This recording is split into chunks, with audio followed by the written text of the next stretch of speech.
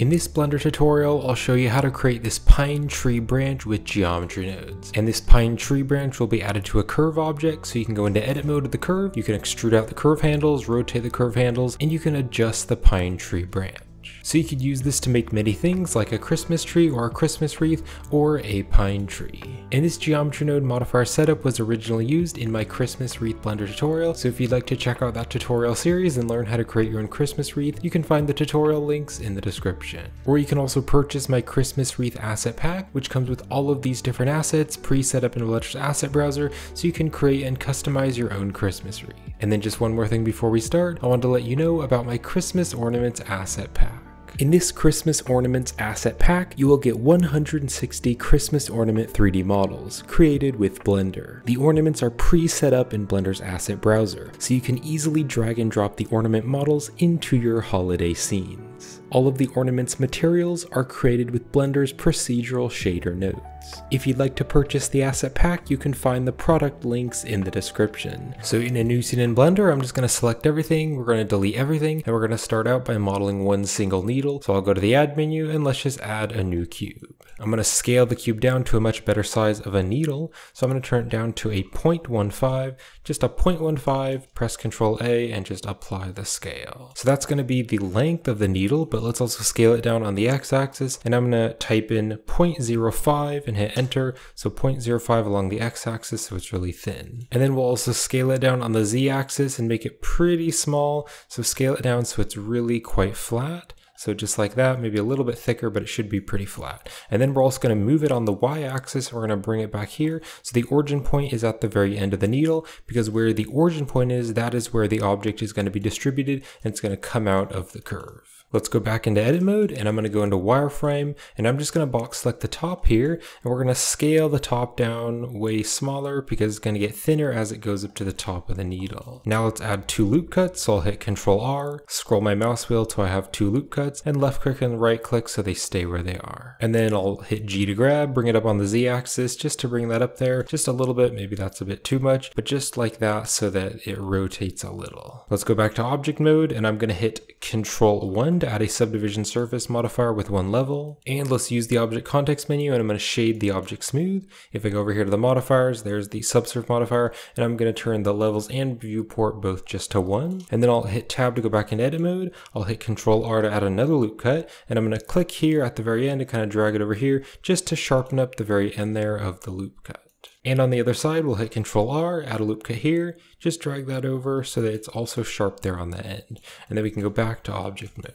So let's now add a curve. So I'll go to the add menu, we'll go to curve, and I'll add the default BZA curve. We'll go into edit mode, and I'm going to select the curve handles and I'll rotate them, kind of rotate them like that. Let's move it up here, and I'll just stick this curve handle pretty much at the center at the bottom there, and this curve handle just rotate it up like that. I'll go back to object mode, and we'll click here to go to the geometry nodes editor. I'll zoom in here. Let's click on new to add new geometry nodes, and I can just call this pine branch.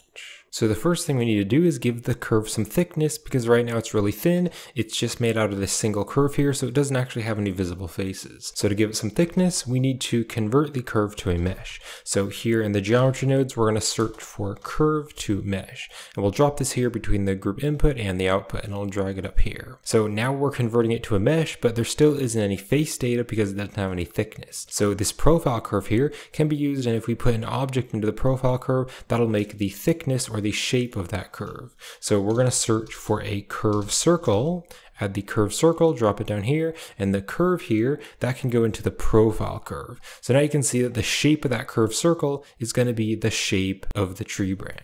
Let's select these, kind of drag them up here, drag this over here, and then here on the resolution, we don't need the resolution that high, so I'm just going to turn it down to a 10, so it's less resolution. Now I also want to change the size of it because it's way too thick right now, and I also want it to get thinner as it goes up to the very top because the tree branch is going to be thicker as it gets closer to the tree. So what I can do for this is search for a set curve radius.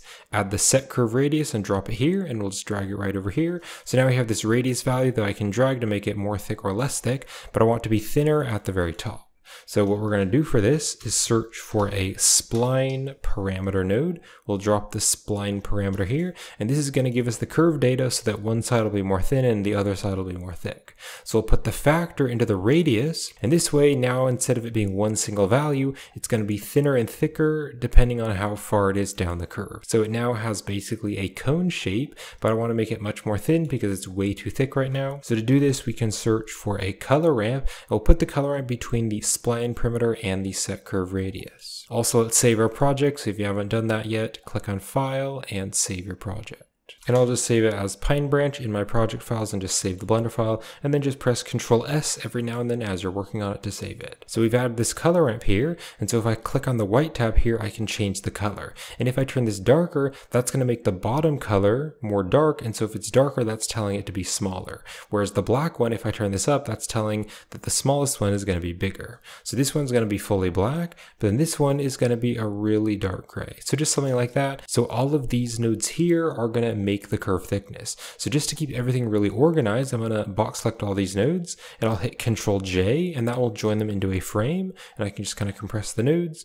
And if I click on the frame and press F2 to add a label, I'll just rename this to curve thickness, so that way we can easily remember that these are the nodes which are making the curve thick. I'm also going to hold down the shift key and right click and drag over this wire and let go, and that's just going to add a reroute to this wire here, so I'll drag it up here, so now I can drag the group input right down here. So now we want to add the needles onto the curve. So to do this, we're going to search for instance, and we're going to add the instance on points.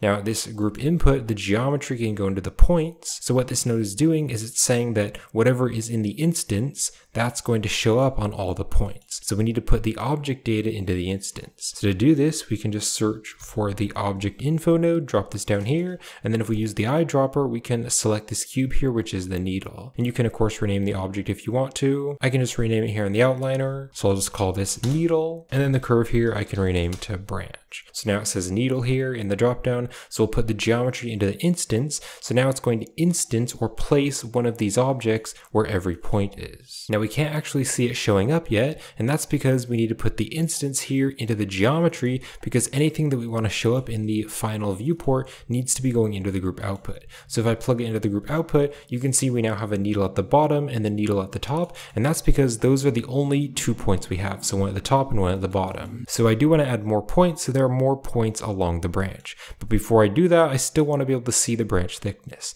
So we need to join these together.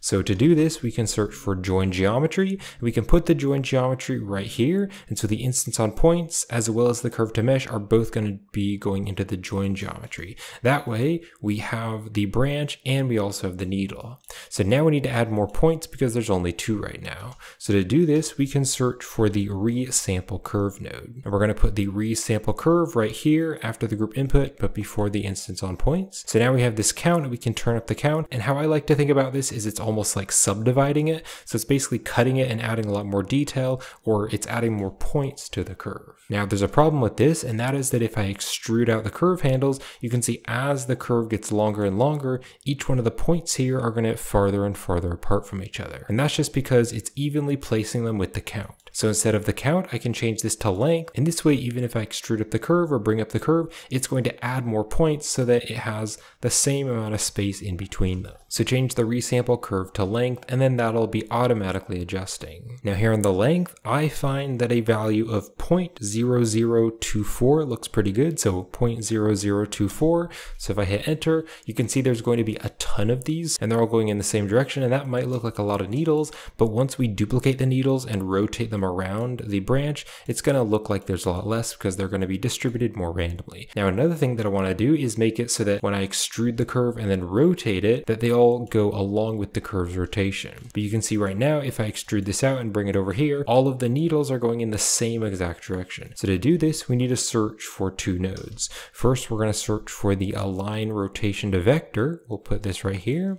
And then we also also need to search for the curve tangent. So we'll add the curve tangent, drop it here. Now the curve tangent is going to have the data of the rotation. So we're going to put the tangent into the vector, and then the align rotation to vector. This is going to go into the rotation of the instance on points. So this way, it does look a little bit weird right now, but if I select the curve handles and rotate them, you can see that when the curve rotates, the needles are actually rotating. But of course now they're not like rotating all around randomly, so we still need to fix that. Now I do also want to add a random scale because they all have the same exact scale and that doesn't look very realistic. So we can change the scale values by changing the instance on point scale. But I want to add random values, so we're going to search for the random value node. We'll drop this down here and the value can go into the scale. Now I can drag the minimum value, which is going to be the random minimum and the random maximum. And so for the random minimum, I'm going to change this to like a 0.6 and the maximum I'll turn to 1. So that way there's going to be randomly generated values or random scale values between 0.6 and 1. So the scale is much more random. So that's going to be it for all the nodes that are going to place the needles on the curve. So if I box select these, I'll hit Ctrl J to add a frame,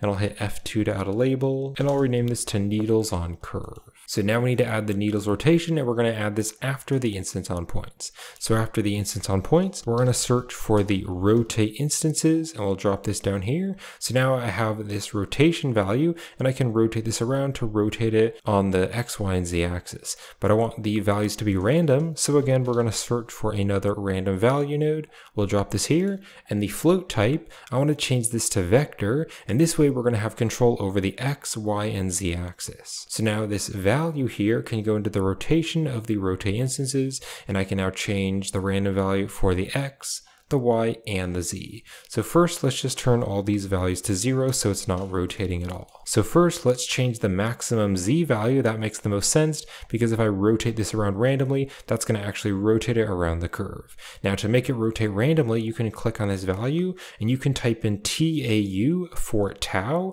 So hit TAU and enter. That is going to do a math equation, which is going to create this value, which will rotate it all the way around randomly. However, if you wanted to, you could just turn it up to a really big number like 100 or 1000. So it randomly rotates around, but you can also use tau, which is that value. So now that's looking pretty good, but if you look at real pine branches, they move forward with the position of the branch or where the branch is pointing. So I can use the top values, and that's going to move it along the rotation or where the branch is pointing. So on the minimum value, I'm going to turn this to a negative 0.5, so a negative 0.5, and then here on the maximum, I'm going to turn this to a negative 1. So this way you can see that as well as the branches rotating all the way around along with the curve, they are also all moving up. And so here's the bottom and then here's the top. So all of them move along and kind of point towards the top. So we'll box select these nodes here. I'll hit Ctrl J and I'll hit F2 to add a label, and I'll rename this to needles rotation. So that is it for the geometry node setup. So you can now just select this, you can move it around, you can rotate it, and it's going to adapt with the curve. So if you want to just end the tutorial here, you can, but I'm just going to do some quick lighting and some quick materials to make this look a bit nicer. So let's make the materials. So I'm going to click here to go to the shading workspace, and I'm going to select the object. Let's click on new to add a new material, and I can just rename this material to branch. And I'll go into the material preview. Now if I take the base color and try to change this, you can see that it's not adapting. That's because I need to go to the geometry nodes and I want to add the branch material here after the curve thickness. Now I don't want to add it here at the very end of the setup because if I do that, it's going to add the same material to the branch and the needles, but I just want to add it to the branch. So let's go to the add menu and we're going to search for the set material node. We're going to drop it here after the curved mesh. And then if we click on the drop down, we can choose the branch material. So if I go back to the shading workspace, you can now see that branch material is on the branch. So I'm going to make a very simple procedural material, but of course if you wanted to, you could add some sort of like texture, like a bark texture or whatever you want to do. What I'm going to do is just search for a noise texture, drop this here, and then I'm also going to search for a texture coordinate node. We'll drop this here, and we'll use the object coordinates into the vector, so it places the noise texture on the object more evenly. Now the noise texture here, if we have the node wrangler enabled, we can hold down the Control and Shift key and select the noise texture to preview it, to preview what the noise texture looks like on the object. So I'm going to turn this the scale up to 80, and I'll turn the detail up to 10 so it's pretty detailed. So now we can put the factor into the base color, and I can Control Shift select the principled shader, but I want to make some custom colors. So to do this, I can search for a mix color, and we'll drop it between the noise and the principled. Now the factor can go into the factor of the mix, and that way we have two different colors. So the two different colors are going to be the colors of the noise. So for color A, I'm just going to make like a dark brown, and here's the hex value if you want to copy it. And also for color B here, this is going to be kind of like a lighter brown, and also here's the exact hex value I'm using. Now also I want to put the factor into the normal to give it a little bit of bump to make it look kind of like the tree bark, but then I need to go to the add menu and I need to search for a bump node to convert the noise texture into bump data. So we'll put the bump node right here, and the factor needs to be going into the height value to convert it to bump data. And then here on the strength, I'll just turn the strength down to like a 0.3 so it's not quite as strong. So now you can see we now have that nice bumpy texture. And also here on the roughness, let's turn this up to like a 0.7 so it's more rough. And that's it for the simple bark material. So now let's just select the needle here. We'll click on new to add a new material, and I'll just call this needle. And this material is going to be pretty simple. So I'm first going to take the base color and make it a dark green. And here's the hex value if you want to use the same exact color. We can also turn the roughness up a little bit to just like a 0.6 so it's a bit more rough. And because this is an organic plant, I do want to add a little bit of light to be going through the object. So I'm going to open up the transmission here, and I'll turn the transmission weight up to like a 0.6. So now let's add an HDRI to make the lighting look a bit nicer. So I'll go back here to the layout. Let's go into the rendered viewport mode. Let's click here to the world properties, and I'll click on the yellow dot here next to color. I'll choose environment texture and then just open the texture. And I'll be using this Christmas Photo Studio 01. This is from polyhaven.com, and I downloaded the 1K HDR version. The link will be in the description. So I'll just click on it and click on open image. Let's also go here to the render properties, and here on the color management, I'm going to use AGX, and I'll change this to very high contrast so it pops out the colors and make things look more contrasty.